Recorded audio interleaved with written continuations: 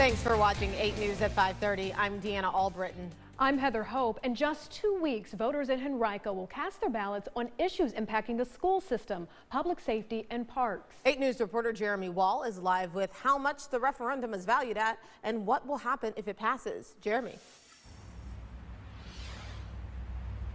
Heather and Deanna, that referendum is valued at $511 million. If it passes, students can be going to newly constructed schools, and residents here in Henrico County can see some newly constructed firehouses.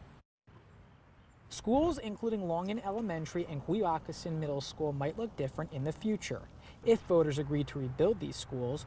According to Deputy County Manager Brandon Hinton, 2/3 of the money from the bond referendum will go towards Henrico County school system. Good governments maintain the infrastructure that they have.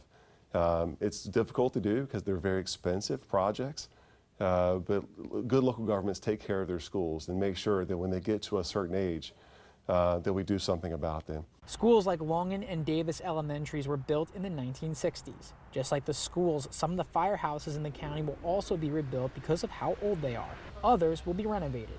Hinton tells me why he thinks this $5 million bond referendum is critical for Henrico County. We believe $511 million is an affordable amount for the county in the position that we're in. Henrico is a AAA rated locality, meaning it has the best credit rating possible.